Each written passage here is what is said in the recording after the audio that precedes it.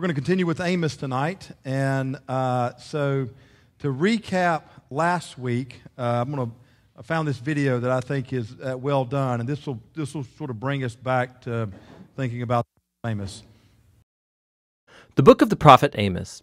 Amos was a shepherd and a fig tree farmer who lived right near the border between northern Israel and southern Judah. Now, the north had seized its independence about 150 years earlier, remember 1 Kings chapter 12, and it was currently being ruled by Jeroboam II, a successful military leader. He won lots of battles and new territory for Israel, and he generated lots of wealth, but in the eyes of the prophets, he was one of the worst kings ever. His wealth had led to apathy, and he allowed idol worship for the gods of Canaan, which in turn led to injustice and the neglect of the poor. And it got to the point where Amos couldn't take it anymore. He sensed God calling him to go trek up north to Bethel, an important city that had a large temple, and start announcing God's word to the people. And this book is a collection of his sermons and poems and visions uttered over the years. They were compiled later to give God's people a sense of his divine message to the northern kingdom, and it's a message we still need to hear today. The book has a fairly clear design. Chapters 1 and 2 are a series of messages to the nations and Israel. Then chapters 3 to 6 are a collection of poems that express Amos's message to the people of Israel and its leaders. Chapters 7 through 9 contain a series of visions that Amos experienced that depict God's coming judgment on Israel. Let's just dive in. So the book opens with a series of short poems that accuse all of Israel's neighbors of violence and injustice. And this is kind of odd because the book's opening line said that Amos was going to speak against Israel. But watch how this works. As Amos is naming all of these neighboring nations, you can go look at a map and see that he's creating a circle. And when he's done, Israel lies right in the center, like a target in the crosshairs. And on Israel, Amos unleashes a poetic accusation that's 3 times longer and more intense than any of these others. He accuses Israel's wealthy of ignoring the poor and allowing grave injustice in their land, specifically by allowing the poor to be sold into debt slavery, and then going on to deny any of these people legal representation. And this, Amos asks, is this the family that was once denied justice and enslaved in Egypt? The family that God rescued from oppression and slavery?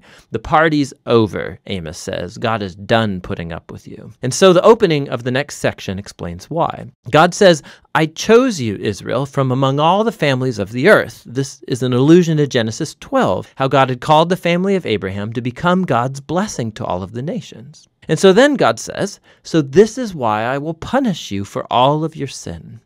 Israel had a great calling, which came with great responsibility, and so their sin and rebellion brings great consequences. Now, this section brings together a lot of Amos's poems, and you'll see a few key themes repeated over and over. So first, he's constantly exposing the religious hypocrisy of Israel's wealthy and their leaders. And he describes how they faithfully attend the religious gatherings, giving offerings and sacrifices, all the while neglecting the poor and ignoring injustice. And Amos says it's all a sham, that God actually hates their worship because it's totally disconnected from how they treat people. God says a real relationship with him will transform a person's relationships. And so Amos's call to true worship is to let justice flow like a river and righteousness like a never-failing stream. Now, these 2 words, they're super important for Amos and actually all of the prophets. So righteousness, or in Hebrew, tzedakah, refers to a standard of right, equitable relationships between people, no matter their social differences. And justice, or in Hebrew, mishpat, refers to concrete actions that you take to correct injustice and create righteousness. And so both of these are to permeate the life of God's covenant people like a rushing stream fills a dry riverbed. The next theme is Amos's repeated accusations of Israel's idolatry. So remember, when the northern kingdom broke away from southern Judah, their king built 2 new temples to rival Solomon's in Jerusalem, and he placed a golden calf in each. Remember 1 Kings chapter 12. Since then, Israel had only accumulated more idols, worshiping the gods of sex and weather and war. And in the prophet's view, the worship of these gods always led to injustice, because these gods don't require the same degree of justice and righteousness as the God of Israel, not to mention that these gods were immoral themselves. Not the God of Israel, he's different. So he can say in one place, "Seek me that you may live." And then right after that say to Israel, "Seek good, not evil, that you may live." So true worship of the Creator God of Israel, it's synonymous with doing good, with generosity, and with justice. And so the final theme in these chapters is that because Israel and its king have rejected Amos and the other prophets, God will send the day of the Lord. This is a great and terrible act of justice on Israel. And specifically, Amos predicts that a powerful nation will come and conquer and decimate their cities and take the people away into exile. And we know his prediction came true. Some 40 years later, the Assyrian Empire swooped in and did exactly as Amos had said. The book closes with a series of visions that Amos experienced, and they're symbolic depictions of the coming day of the Lord. So he sees Israel devastated by a locust swarm, and then by a scorching fire, and then they're being swallowed up like overripe fruit. And in the final vision, Amos sees God violently striking the pillars of Israel's great idol temple at Bethel, and the whole building comes crumbling down. It's an image of God's justice on the leaders and the gods of Israel. Their end has finally come.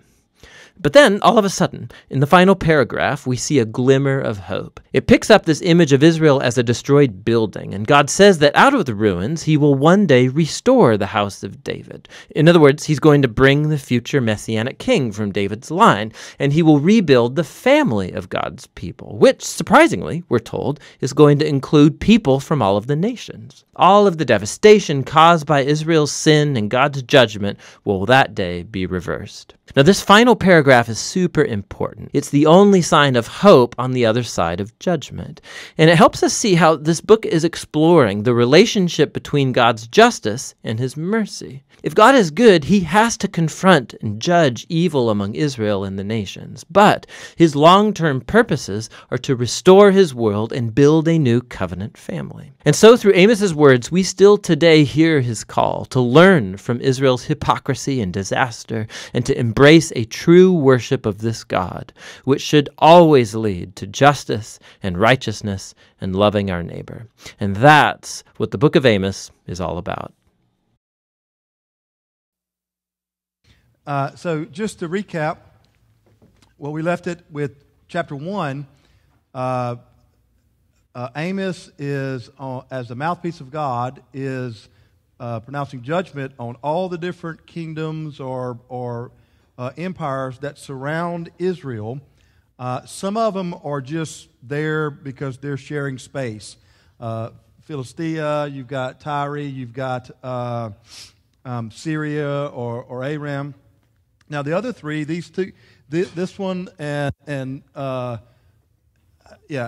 Moab, and Edom, they have more of a closer relationship than say the first three that are mentioned. So as Amos is pronouncing these judgments, the first three are just those that are neighbors. Three are those that have some level, either a peace treaty or some level of connection with Israel. And then in chapter 2, which is what we're going to look at today or tonight, the last one before Israel is obviously their kinfolk neighbor to the south, the kingdom of Judah. And that's if on your table is 2:4 through 16.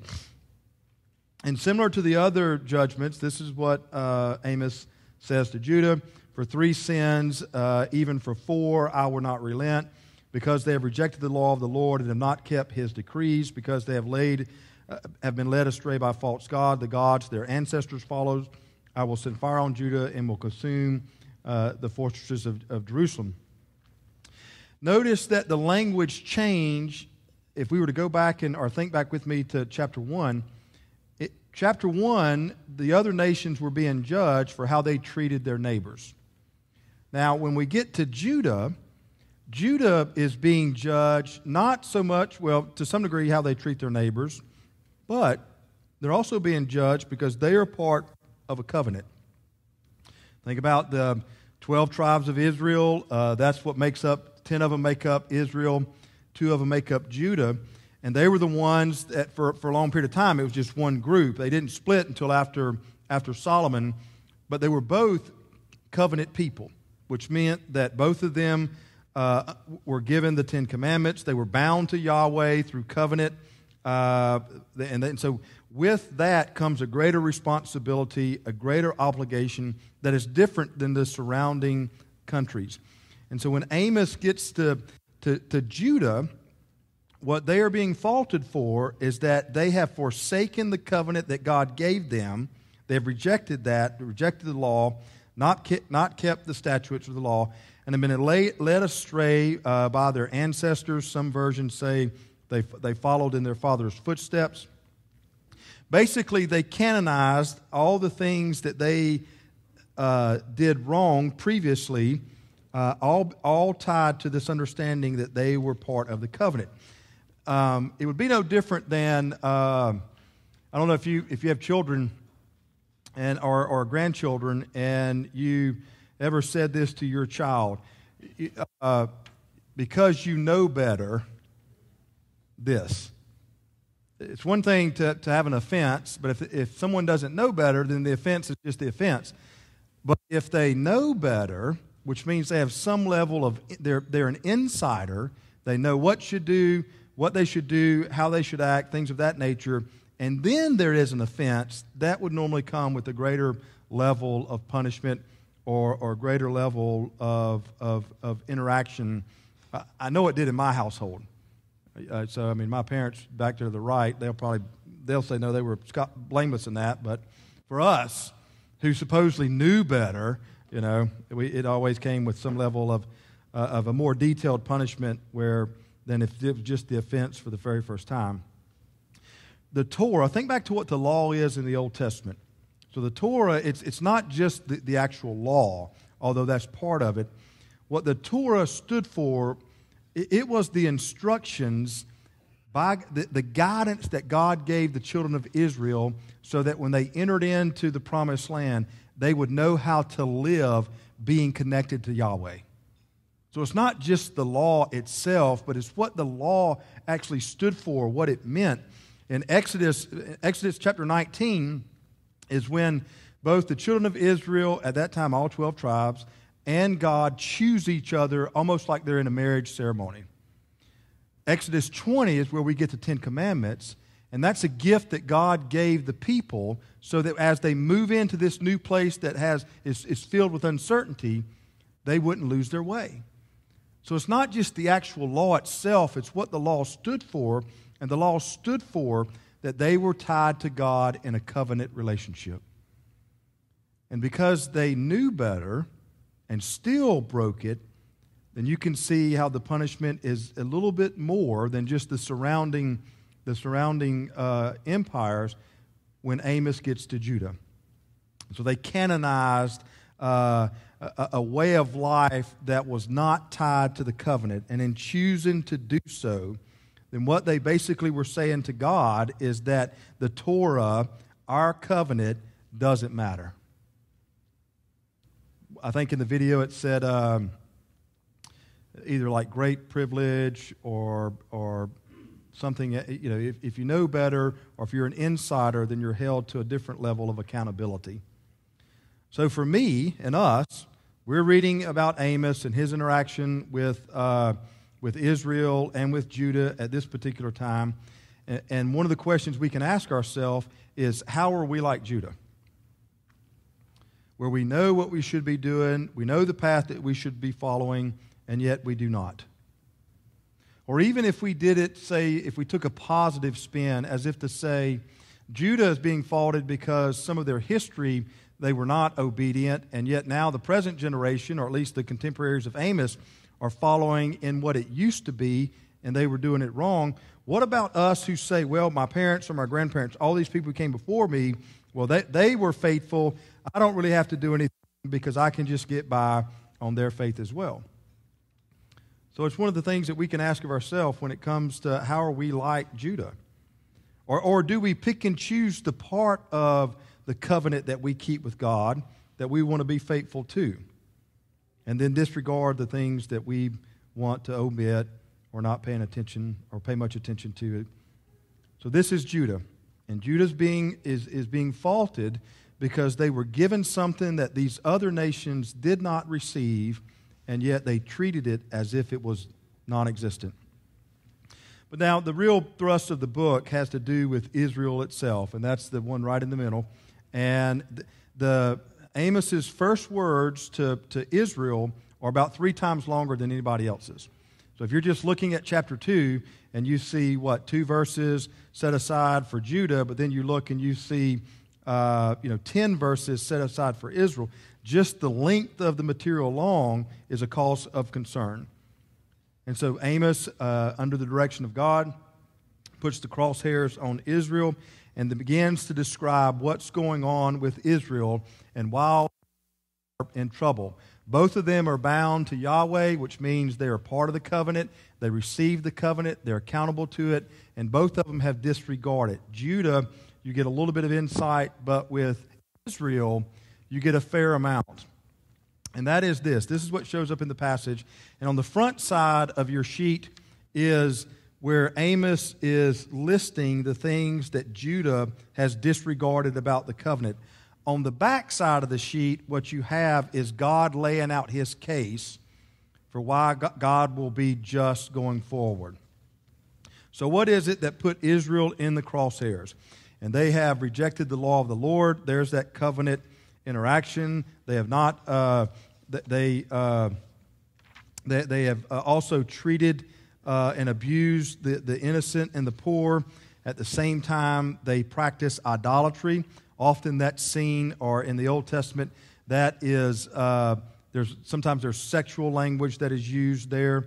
And then the final one is that they approached God in acts of worship, where they actually what the text says, they approached God clothed in their economic abuses, or they lie down beside every altar on garments taken in the pledge. And there's some code words there that we'll get into in just a second.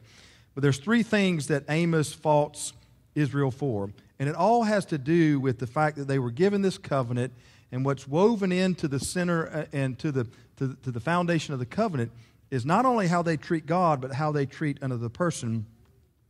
And the way they treat each other is they're taking advantage of the poor. So those that are wealthy or those that are in the power structures of their society, they disregard that, and actually they abuse that at the hands of the poor. Some of them even maybe have sold the poor into slavery or to debtor's prison. At the same time, they created a judicial system that benefited the wealthy at the expense of the poor, which has put them in the crosshairs with God. They trample on the heads of the poor. This is verse 7. As on the dust of the ground, they deny justice to the oppressed. In the video, how they would use their wealth to seize their property and then would sell people into a debtor's prison and then create a false judicial system so there would be no rights on behalf of those that are now in debtor's prison. At the same time, they practice idolatry. This is not the first time that that's used with sexual language. It shows up in Hosea, shows up in Jeremiah, and it's code words from prophets for where a person has forsaken their vows, their covenant vows, and have now lived with this broken covenant. And then the last one is this idea of what they do in worship, to where they would still go to these 2 centers in worship, one being in the south, Bethel, the other being in the north, in the area of Dan. Those that went to Israel a few years ago, we were way up in the north, and we saw the mouth for the Sea of Galilee. That area that we traveled there, that was Dan. And we saw actually the foundation of what one of these temples, where it actually was located. I don't know if you remember. It was huge. It was probably, it went up in different levels, 2 or 3 different levels. But they would go to these places of worship, and basically, if you can imagine, if what you received from throwing someone in debtor's prison, you would take that into worship and sort of taunt that. as if to say, this is what I got. I was able to gouge this person. And they did that even as an act of worship. So for God, not only are they worshiping places, worshiping idols, but even when they bring that forward in their worship, whether it be with how they look, how they act, it's like a double offense because they're growing on the backs of those that they have taken advantage of.